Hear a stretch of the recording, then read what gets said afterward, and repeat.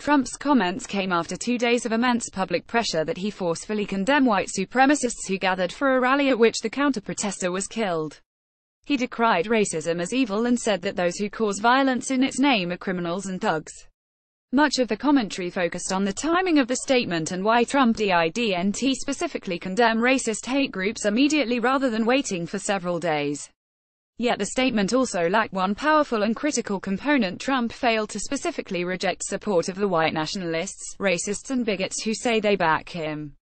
Many of these groups appear emboldened since Trump's election and seem to see the president as an ally in the White House.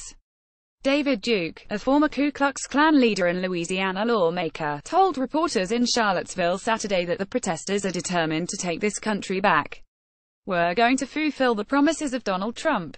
After Trump tweeted earlier Saturday that everyone must be united, condemn all that hate stands for, Duke issued a fiery reply on Twitter, "The president's platform of choice. I would recommend you take a good look in the mirror. Remember, it was white Americans who put you in the presidency, not radical leftists." On Saturday, the president was presented with an opportunity to swiftly reject the support of Duke and all white supremacists, full stop. He could have said that they do not represent him or his agenda. He did not, and given a second opportunity during a hastily arranged statement at the White House, he refused yet again.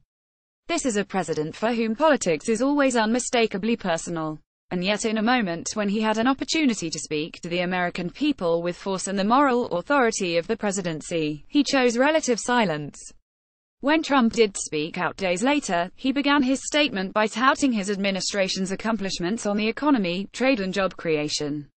His remarks were measured and brief, and he took no questions from reporters. This was a missed opportunity for the White House.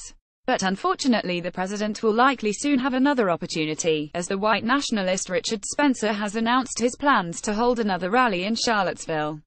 It's up to the president to decide whether he'll continue to delay or obfuscate his position on white supremacists, bigots and racists to say, definitively, "I don't want your support."